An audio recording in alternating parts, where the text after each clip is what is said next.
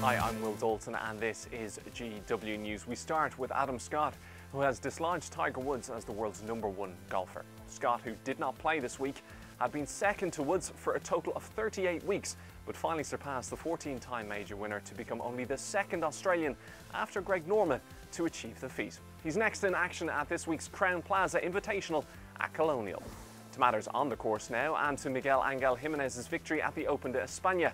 The Spaniard edged out Thomas Pieters and Richard Green in a playoff to finally secure his home Open at the 27th time of asking. At 50 years and 133 days, Jimenez also beat his own record of oldest winner on tour and his 21st title in all.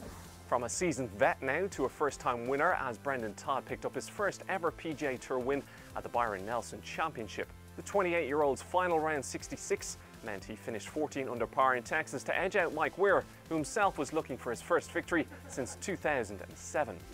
To the LPGA, where Lizette Salas secured her first title at the Kingsmill Championship, the 24-year-old Californian, who made 7 top 10s in 2013, ended her hoodoo with a score of 13 under par, 4 strokes clear of the chasing pack. That's all for today. Join us tomorrow when we'll be at Wentworth to look ahead to this week's BMW PGA Championship. In the meantime, follow us on Twitter at Golfing World TV, and we're on Facebook and Instagram too. Thanks for watching.